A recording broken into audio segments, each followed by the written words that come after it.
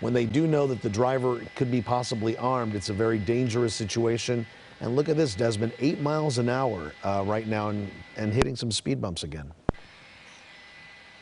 Yeah, really just barely even getting along now at this point. And that's right. You know, when we have that. Did you see yep, it? Was right that there. it? Spike strips, yes. I believe, yep, it was. Yep. I saw the officer yanking back there, and it sure looked like it was successful. He didn't even try to avoid it.